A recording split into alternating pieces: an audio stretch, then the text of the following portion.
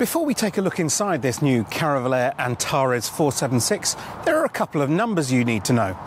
First of all, it costs a little over £14,000. And secondly, it weighs just 1,200 kilos, and that includes a really generous 243 kilo payload.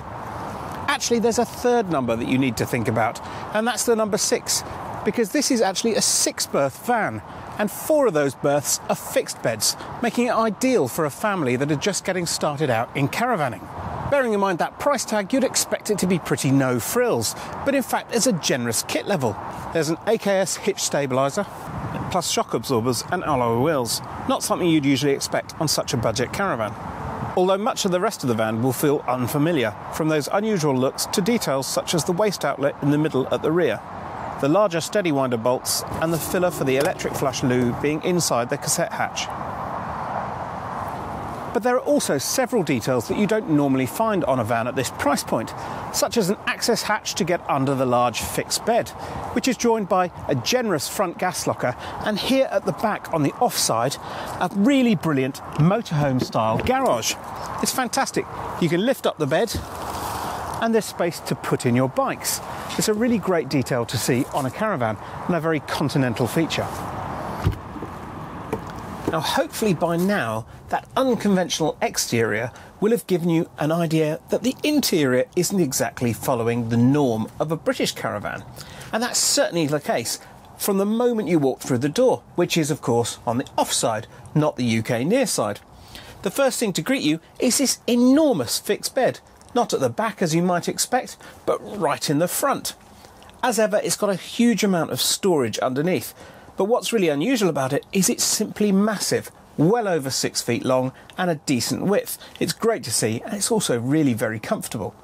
There's plenty of extra kit up here too. We've got a TV mount and the appropriate sockets at the foot of the bed. We've got reading lights and these rather neat little pockets for magazines or books. Admittedly, not particularly good for a cup of tea. There's another socket in the corner there, and another unusual detail, which is the fact that the washroom is alongside us, in the front near side corner of the caravan. It's really only a small wet room, but it has all you could need, with a bench loo and a rather flimsy fold-down sink above, plus a proper shower with a curtain to prevent soaking your loo roll. The floor is the shower tray, there's an LED strip light above, a smoked window on the offside, and a narrow shelf. The real heart of this caravan is this combined kitchen, lounging, dining area in the centre of the van. And although it does feel a little bit Spartan with this white finish throughout, it is surprisingly well equipped. There's an in-unit sink and 3-burner gas hob, a bit like the kind of thing that you would find in a camper van, although it's larger than that and there are 3 rings on there. And when you close the lids, it gives you a bit of additional food preparation space, because it has to be said, it's pretty limited without. I do like the little wire rack in the corner there, which is an ideal place to put your washing up liquid and brush. Underneath the counter, we've got an 85-litre fridge and a rather neat little drawer with space for your cutlery. Talking of storage, there's a couple of overhead cupboards, and then the wardrobe just in front of the kitchen above the Truma heater. Although our wardrobe doesn't have a rail fitted, maybe that's something that you do after you've bought the van. There's also a full height cupboard here, which is shelved from top to bottom, very useful. Now, this is a continental caravan, so you don't expect a particularly high spec kitchen. However, this one has been aimed towards the UK market, so it does have a combined oven and grill fitted. Now, you remember I referred to this as a kitchen, lounging, dining area. Well, the lounging really does take a little bit of a back seat. That said, the dining is very well served. This dinette seats 4 in comfort, 6 at a very tight squeeze. If there's more than 4 adults, I think you'd have to do your dinner in shifts, with a very large dining table too. As for the lounging, well, to get any kind of relaxation here, I think you're going to have to take the table away and store it under the front fixed bed. Now, talking of beds, across the back of the van is one of the real highlights of this layout.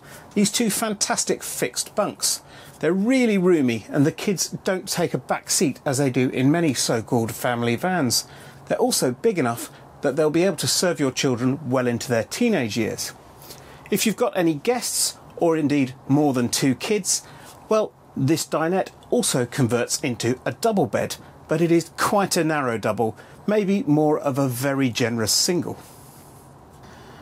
Caravelair is being brought back to the UK by dealer giant Marquis, which is hoping to emulate the success of its reintroduction of the Benimar brand to the motorhome market a couple of seasons ago.